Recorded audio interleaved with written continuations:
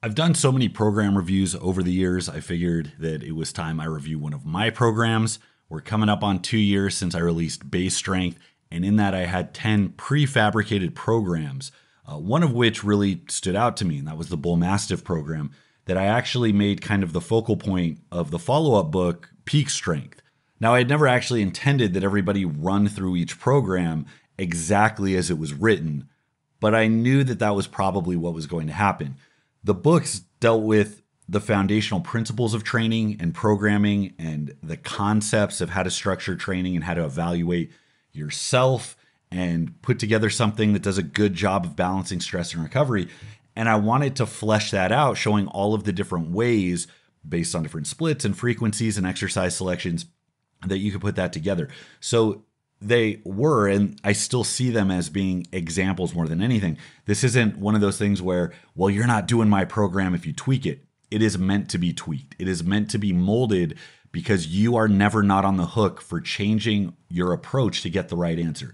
It is always up to you to put something into practice, take notes on what you think worked and what didn't, adjust, and move forward until you get the desired outcome. So I wanted to break down Bullmastiff because it seems to have gotten some special attention. A lot of people have ran it. It seems to have gotten very good feedback. And I wanted to break down the structure. I wanted to discuss why I think it's working so well for so many people and what some of the potential pitfalls are. Maybe why some things don't work as well, or when you might be justified in making some changes to it, depending on the type of lifter you are. So we're going to get into the mechanics. We're going to get into the exercise selection. I'm going to break down the progression of it. And we're actually going to go over some Reddit reviews from some of the feedback I've gotten from the people on the Our Weight Room subreddit. And I actually decided to take the chapter that breaks down Bullmastiff in its entirety in Peak Strength. I took 13 pages that break down the exercises, the progressions, a good detailed breakdown. I think Peak Strength is on the order a little under 200 pages. So this is 13 pages of that book, absolutely free. Just go ahead and click on the link below. The only thing I ask for in return is your email, which I'm going to use to bother you every time I put out a new book, a new program, have a new special on training, or if I just have some good training wisdom I want to share with you for the day. So go ahead and check that out below. So getting into the program, let's start off with a review. This is one of the better reviews. This got me excited. Hopefully it gets you excited too. So this starts off user Highlander Ajax. Brief summary, unbelievably good, progress beyond what I had dared hope for. That's promising. The first time I saw that, I lit up. It's always cool when somebody applies something that you put out and get a very good result. This specific individual, his squat went from 395 for a single to 415 for 7. That is on the order of 100-pound increase on the squat. That is huge. Bench 295 for a single to 345 for 7. That's even bigger than the squat jump. Deadlift 535 for a single to 545 for 7. And his press 215 for a single to 235 for 6. Now, a couple of things about this individual. One, they talked about how with the COVID shutdowns, they hadn't been training, so the numbers they started with were low. You're always going to have a much easier time rediscovering old strength that you've gained. If it takes you 10 years to get to a 500-pound deadlift, you can let yourself completely atrophy all the way to where you can't pick up 315 off the ground. Once you start eating and training right, you'll get back to that 500-pound deadlift within a couple of months. And that's something I've experienced many times with injuries and setbacks and layoffs. So that is part of the equation. There's also a bigger lifter. He says at the bottom, he's sitting at about 250 pounds. I called this program Bullmastiff for a reason. This is not for hard gainers who want to stay at 160 pounds. This is not for people who are really focused on staying in a low weight class. The driving force of this program is volume, is work, is a total number of hard-hitting exercises. And the implication of that is that by doing it and adapting to the volume and eating, you're going to grow mass, and that mass is going to make you much, much stronger. I actually took the progression from Doug Young, who is like a 70s lifting icon because he was so big and built and muscular, and he did what we now call power building. It was very much strength work on the main lifts and then a ton of volume work on smaller lifts. He had a famous quote that said, anybody who says they want to be strong without looking the part, he doesn't think they're telling the whole truth. On a Monday, I will train strictly powerlifting for nothing but strength. And on Wednesday, I will train for what other people would consider for physique. I mean, I definitely would not want to be very, very strong and not look very strong. I'd want to look just as strong as I am. And to the people that say it's not important, I would consider they are not really telling the whole truth.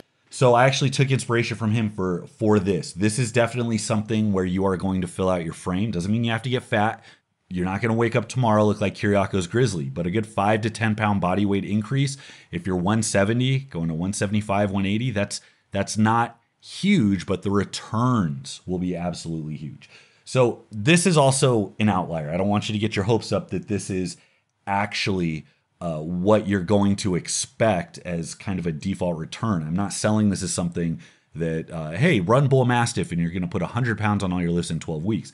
This guy's an outlier, but I did get excited when reading this to see that there were people that had such good results, especially on the bench press. And I'm going to get into that later because that's a point of some criticism that I want to address because some people have cited that their bench progress hasn't been that good on it, at least compared to the squatting and deadlifting. And I want to get into why I think that is and what things you can do to kind of work around that depending on you and your individual circumstances. So getting into the mechanics of the program. It is a low frequency program. It is a 1 lift per day split. I did last week the video on training splits for strength, and I compared everything from whole body to push-pull legs to 1 lift per day. This is a very popular, very commonly seen kind of pop programming approach. It allows even distribution. It allows you to work very, very hard on those workouts so you don't have to worry about walking a tightrope of recovery and you don't have to obsess over RPE or exactly how hard the effort is. You go hard on that one day. Everything surrounds that one particular exercise, and then you get 7 days to recover. And the fact that you're giving equal attention to the bench press, the overhead, the deadlift, and the squat, it lends itself to a very well-rounded type of development. So it definitely has its benefits. That doesn't mean that it's all benefit, and we'll talk about that. So it allows a lot of recovery, but it requires high volume and effort. So if you're not likely to go very hard, if you have a predisposition to getting bored halfway through the workout or skipping out on the last few exercises, this isn't going to be up your alley unless you want to practice some personal growth and figure out how to actually commit to staying around and doing all of the work. It requires high volume and high effort. So the mechanic of this program, it is high volume and high effort. Main lift requires sub-max volume followed by an AMRAP. That's the main lift progression. This is akin to what you see with something like the Grayskull LP. Anybody who's trained under me knows that I love the plus set approach with sub-maximal volume. So it's like 3x5 or 5x5 with a relatively light weight, last set to an AMRAP. And what that does is it gives you very easy to recover from volume. So you get a lot of good technical touches. It's still a substantial amount of work, but it ensures that the volume you're getting is not pushed to the limit, that you're not falling apart, you're not accruing a bunch of fatigue. It is token volume that stacks up from set to set. And it primes you for the last set, which is an AMRAP, because you're actually going to do better on the AMRAP having done all of those easy sets before. And the AMRAP provides the effort, the intensity, the training stress, and it gives you a carrot to chase. The variation and accessory work volumizes. And this is something that I've talked about a lot. This is one of my favorite approaches. And for the people it works for, it works exceptionally well. The volumizing approach is simply adding sets each week as the main driver of progress. So instead of focusing on progressive overload by increasing load and subjecting yourself to more and more weight, which everybody will do too much of, or they'll jump too fast and they end up hitting a brick wall. And when you have no room to improve, it's like, okay, what do I do now if I'm already at the heaviest amount of weight I can handle and I'm not getting stronger? This forces you to stay back, to do the double-digit reps with these really good developmental exercises to get that good hypertrophy volume. And it forces you to adapt to increasing amounts of volume.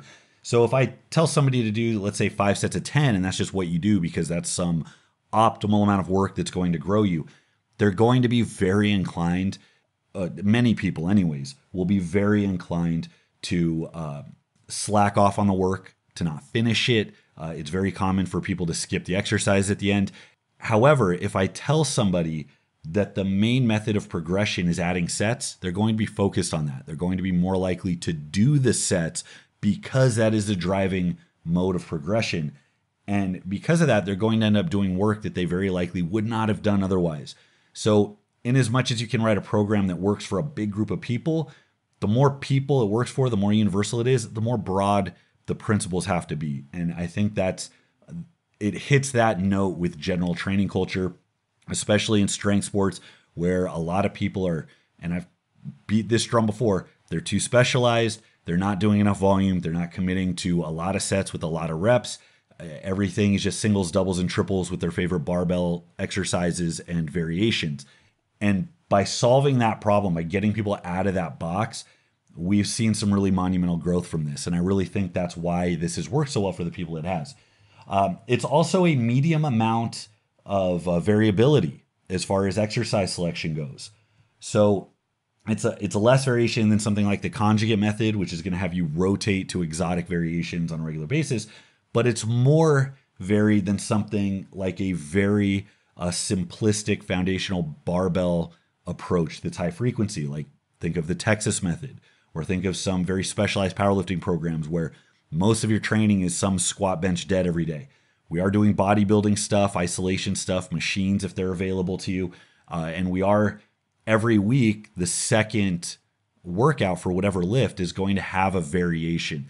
So there is a good amount of variation. So it walks this line between giving you enough skill work by having the main movement done for a good amount of volume every single week, but also with enough variation to target weaknesses to develop you in a well-rounded way. So I think that is definitely an asset, especially since this program is being kind of given out to a wide variety of people. It's also auto-regulated. So AMRAPs by themselves, remember the main progression, last set is done as many reps as you can. The first workout, it's going to be like 14 or 15 reps. That by itself is auto-regulated because let's say I tell you to do a top 3 at an RP 8.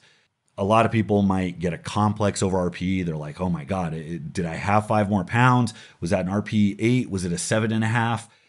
People will often dramatically undershoot and they don't get enough of a training stress to really cause growth, or they'll dramatically overshoot and then they'll go right up against that brick wall right out of the gate, which is also a problem. This type of auto-regulation, it gives you a weight you know you can do and it tells you to do as many as you can. So most people don't have a problem getting to that last good set. Anybody can get under a barbell and fail or stop a rep before failure.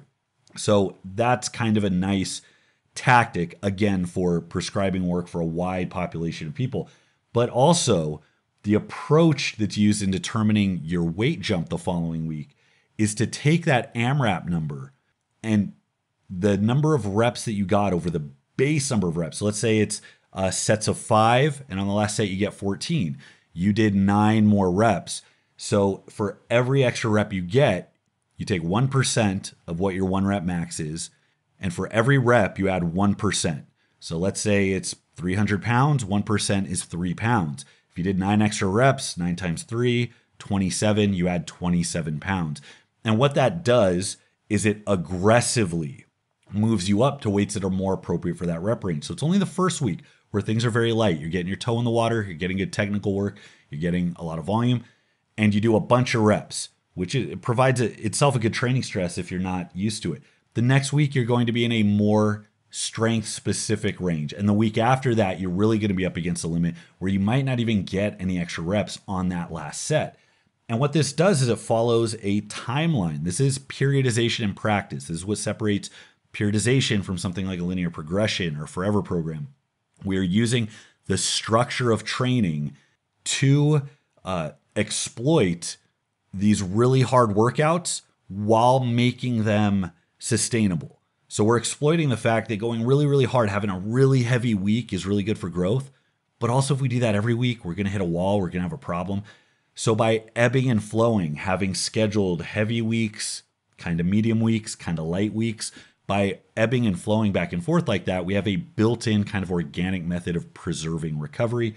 So we still get to go ham, we still get to go hard in certain capacities. We don't have to really keep the throttle back. As long as we're following the percentage and we're following the prescription for weight jumps, it will happen organically. And it just works very well for a lot of people. I have this written out in 3-week waves.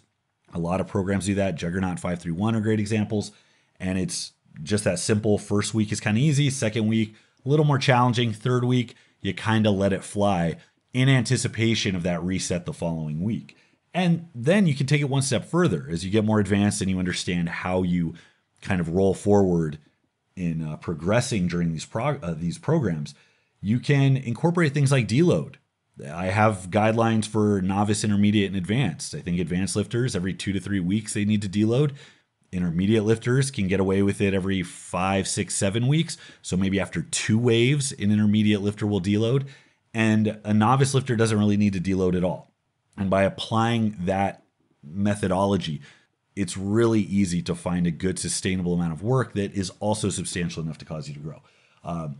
So the basic split, very simple, very straightforward. 1 lift per day, squat day, bench day, deadlift day, overhead press day. It's a blended approach, which means the accessory work is going to be for the opposite lift. So on squat day, you follow up with deadlift variation. On deadlift day, you follow up with squat variation. Similarly for benching and overhead. And there's a lot of ways to schedule the accessory. This is how I like to schedule the accessory. It doesn't matter so much, but generally upper body stuff, specifically pressing work, is done on bench and overhead day. Triceps, I put biceps there. Rear delt, rotator cuff. So some of the odds and ends that keep you in one piece. And I decided to put back work on lower body days. Back work goes really good with deadlift work, and we're deadlifting twice a week, some variation. And then hamstring and quad work pops up twice a week along with abdominals. So the progression for this, again, it's in 3-week waves. The first 3-week wave, 4x6 plus, I have you starting out at 65%. I adjusted this down from what I put in base strength.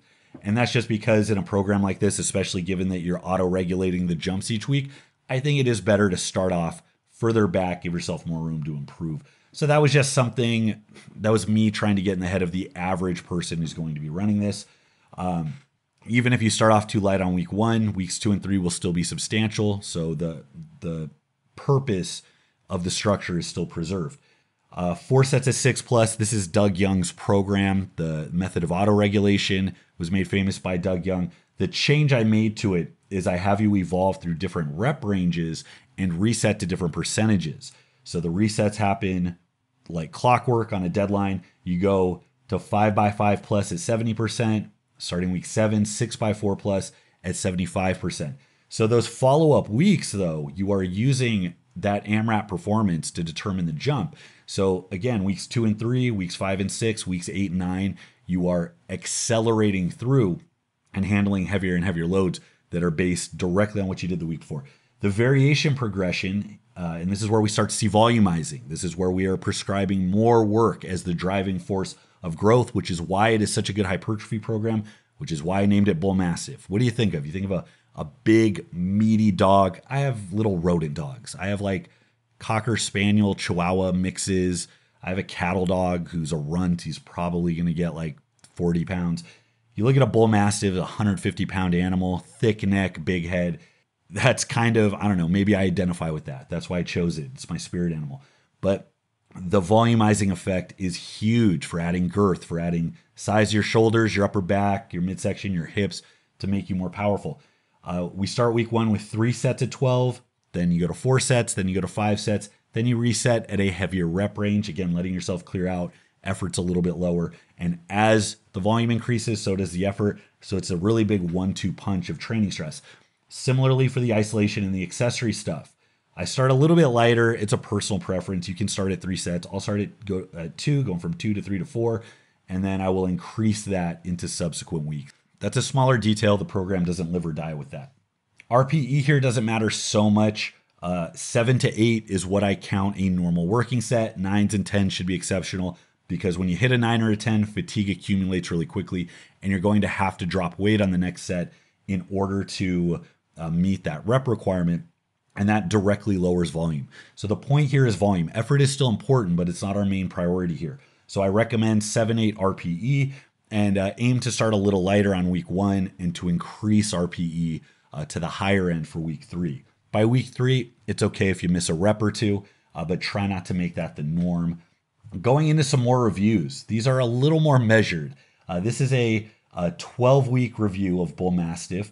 This guy, 85 kilos. You're looking at about 180 pounds, 21-year-old male. Overhead press went from 80 kilos, so 176 pounds for a single, to 80 kilos by 4. So he took his 1 rep max, made it a 4 rep max. Now his new max is 90 kilos for ones. That's 198 pounds. Squatting, he went from 190 for a single to 210. So that's a 44 pound increase, 20 kilo jump. Deadlift 220 for a single to 230. And he says he believes he could have gotten 240 if he didn't squat first. So a good 30 kilos, that's 66 pounds on his total. He's pretty happy with this. And this is an example. This individual said that he didn't notice his bench was moving very well. So I want to talk about that. I've seen it pop up a couple times in discussions about this program. Typically 20, 30 pound jumps on squat and deadlift for like a 5 to 10 pound jump on bench press. And people get really underwhelmed with that. How often you bench press and how many exercises you do is going to be dependent on how you respond to training. So there's a lot of individual variables here that you have to get a handle on. And again, that's why I say these are examples. These are meant to be tweaked. If you ran through Bullmastiff and you found that the squat and deadlift gains were insane and your bench was underwhelming, you are absolutely justified in making tweaks so that your bench continues to move forward. Some people will notice that keeping their bench work to a main exercise and a variation, a little bit of overhead pressing, and then paying a lot of attention to triceps, upper back, biceps, delts, etc., is going to grow their bench like a weed. That historically their problem may have been that they were overreaching, trying to do too much. And when they back off and they just focus on good quality work for that prescription of work, that they grow like a weed. That's what happened with the first guy. 295 for a single to 345 by 7.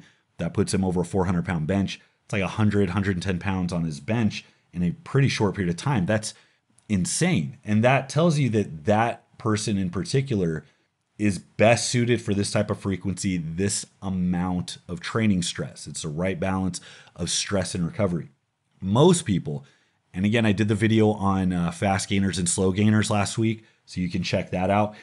Most people are going to bias towards slow gainer territory. So especially smaller muscle groups, smaller movements like benching and overhead pressing, they're going to be better off going a little more frequently throughout the week, doing a little more effort, maybe having another exercise in each session. So that's going to be required for people who are, say, on the lighter side. Maybe if you're not committed to gaining weight, if your calorie intake isn't very high, if you're not a very coordinated lifter, you need those touches to build up technical expertise. You might find that you detrain a little bit too fast. So anybody on the slow gainer side is going to benefit from a little bit more work. So my recommendation for those people that experience this would be to include another bench press exercise. Doesn't have to be for nearly as many sets, but another bench press variation on each day. And I would actually recommend that you emphasize one lift or the other. So you pick either bench or overhead. If you pick bench, you double up on another bench exercise. If you pick overhead, you double up on another overhead exercise. Or you experiment with adding a third bench press day. That's viable as well. I wouldn't overcomplicate it. I would just repeat the variation progression for another exercise. So maybe if your main variation was something like a close grip bench, maybe you add one more exercise. Now you're doing an incline bench and you use the same set and rep progression to make it pretty easy. That is my recommendation. Remember, it is up to you to figure out how you respond to frequency, how you respond to a total amount of volume, and which dials to turn so that you find that right balance of stress and recovery, because it's not going to be the same for everybody. The thing about squatting and deadlifting is they're bigger muscles, more range of motion, bigger dose of training stress with each repetition. So a repetition of benching is not equal to a repetition of squatting. And this is actually a problem when you see a lot of these programs that have this symmetry built into it. And I've talked about this before, that we are inclined to write and follow programs that look clean on paper, that have this kind of balance to them. And it's not for nothing. It's not arbitrary. I mean, it makes it easier to conceptualize what it is that we're doing and to stay engaged. If you have a program that is entirely based off of what you think works, and you're not trying to adhere to any type of symmetry, you can end up with some jumbled messes that are harder to keep track of. It removes you from the conceptual understanding, from the engagement of what you're doing and why. You're constantly having to go back through your notes, be like, what am I doing today? What did I do last week? Whereas when you have something that follows a very simple, catchy arrangement, it's very easy to keep that present in your head and stay engaged with what you're doing. So it's not for nothing. But this is an example of that.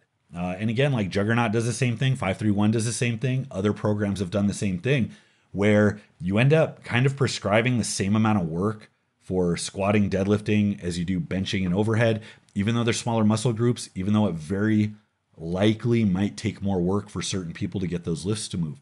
So it's not entirely surprising that many people are experiencing that squats and deadlifts are going gangbusters and their bench, their pressing in general is lagging a little bit. The solution to that, if that's the case, it's just going to be more. And that's the hallmark of this program. This program, it's doing more. It's more work. It's increasing the amount of work week to week while engaging in progressive overload, while planning reset so it's sustainable. And all of this should lead, especially if you're in a calorie surplus, should lead to more tissue growth, more size, more strength. And by the time you get into that peak phase, you're just going to be ready to hit PR after PR and expose yourself to loads you've just never experienced before. Now, this one's a 24-week review. This person went through the entire base and peak phase outlined in base strength. This person, body weight started at 105, went to 110. So that's 231 to 242, so 11 pounds of body mass. There's a theme. 11 pounds of body mass is not insane. Don't worry, you're not going to accidentally trip into being a 300-pound bodybuilder. If you're 5'10", a lot of the people I deal with that are the source of most of my frustration are 5'10", 180-ish pounds, and terrified to gain any weight. The thing is, muscle gain and strength gain is not linear. It's a very hard, very punctuated process, whereas fat loss is very linear. So when you get to the point where you are a little fluffy after you've put some size on, if you've gained an extra 3 or 4 pounds of body fat, that's like 5 or 6 weeks to get it off. And once you start eating like regular again, you can start growing. That is where your head should be. You should be prioritizing size and strength. Doesn't mean eat like a fat shit, but make sure you're eating enough. Allow yourself over 12 weeks to gain 5 pounds. That's not unreasonable. Squatting, 150 training max, so 330 to 440, 110-pound jump. Now, obviously, that's a tested max versus kind of a watered down training max in the beginning, but still, you're looking at a very sizable increase in strength. Deadlift, 66-pound increase, 170 to 200 kilos. Pause bench went up 33 pounds. It's a pretty sizable jump. Strict press went up 80 kilograms for a single to 90 kilograms for 3, 22 pounds and 2 more reps. So that's a pretty impressive jump. Now, it's really rewarding to have people follow something you put out and do it with success, but credit has to be given to where it's due. I can only do so much in giving a broad population of people a training split that's going to work for as many of them as possible. The individuals are on the hook for putting in the work, for showing up every day, for appropriately making weight selection, for appropriately making decisions if they run into a wall, and for working harder and harder each week so that they can accumulate all of this growth. It's not easy stuff. So all of the credit should go to the people that ran this, that did it well, that made good decisions. Now, you can put any program together, give it to 1,000 people, you're going to have at least 4 or 5 people that do so well on it, they'd be inclined to write a glowing review. And it might be other factors. So this is by no means a scientific verification that Bullmastiff is superior to other programs.